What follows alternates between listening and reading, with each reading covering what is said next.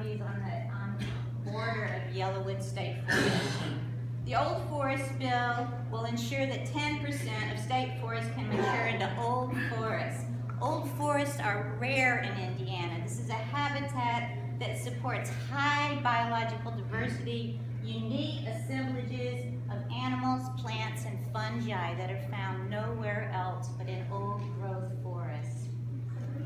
Large, unlogged areas of interior forests provide lifeboats or refugia for mobile species affected by logging practices.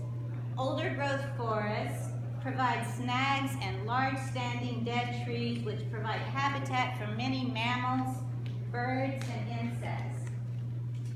When big old trees die, they leave soil pits and tip-up mounds as well as rotting logs which create unique habitats for many species including amphibians, mammals, spiders, and insects. The large gap that results when an old tree falls allows for sunlight to reach the forest floor, creating conditions suitable for seeds to sprout and early successional plants to thrive. Our knowledge of biological diversity is in its infancy for our Indiana forests. We know a lot about vertebrate diversity. In fact, over 120 species of mammals, birds, reptiles, and amphibians require our forests for feeding and successful reproduction. However, we know very little about the other 90% of all animal species, such as insects, spiders, millipedes, and snails. All of these species play important roles in the ecosystem through food webs, decomposition, and healthy soil development.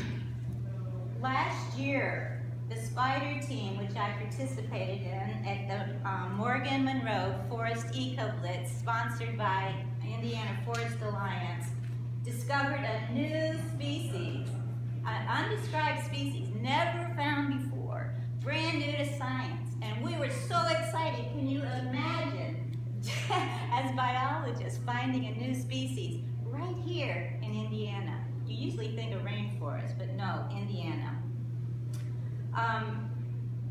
In a recent published paper, in addition, we used data from multiple surveys and we reported on 72 spider species that had never before been recorded in Indiana. 40% of those species were collected in the Morgan Monroe Forest and rely on forest habitat. How many more will we discover as we continue these surveys?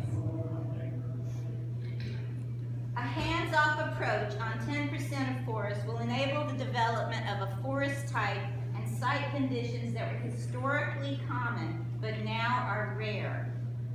Mature forest plots will provide opportunities for scientific study of natural processes of aging forests, including natural disturbances, biogeochemical cycles, soil development, and specific relationships with species.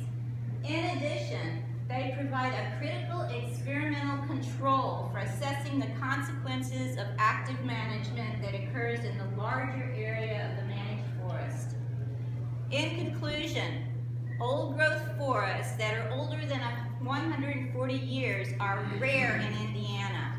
By preserving 10% of each state forest from logging, we are ensuring the future of this biologically rich habitat. Please support this bill. I would like to give you a handout of my